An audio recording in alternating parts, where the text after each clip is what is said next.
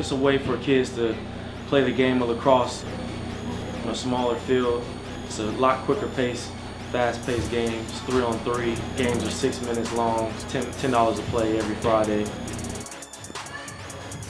It's a good way for kids to work on their skills as far as passing, catching, shooting, just individual skills that they would need to play on the big field of lacrosse. I just like playing lacrosse, and I think this is an awesome thing doing it.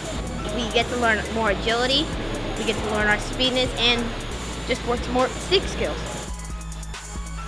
Quick!